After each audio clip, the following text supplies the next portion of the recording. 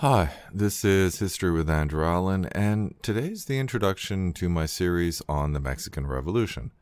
Porfiro Diaz had ruled Mexico for 34 years when the revolt began in November 1910.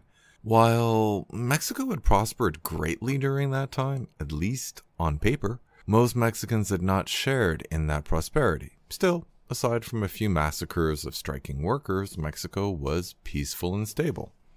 So why was there a revolution?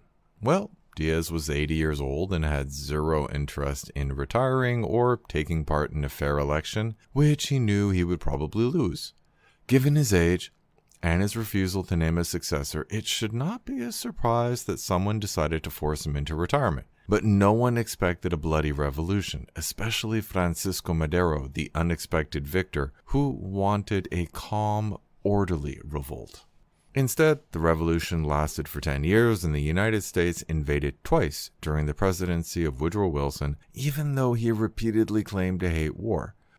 The revolution is also famous for the Zimmermann telegram, where the foreign minister of Germany offered Mexico, California, Arizona, and New Mexico if it invaded the United States, which helped motivate the United States to enter World War I. Aside from Emiliano Zapata's agrarian ideology, the Mexican Revolution was not an ideological struggle. Unlike the French Revolution and the Russian Revolution, few Mexican rebels wanted to overturn society. Most of the conflict was driven by the fact that there was only one presidential chair, but numerous people who hoped to sit in it. Even those rebel leaders who did not want to sit in the chair did not want to listen to whoever did manage to sit in the chair.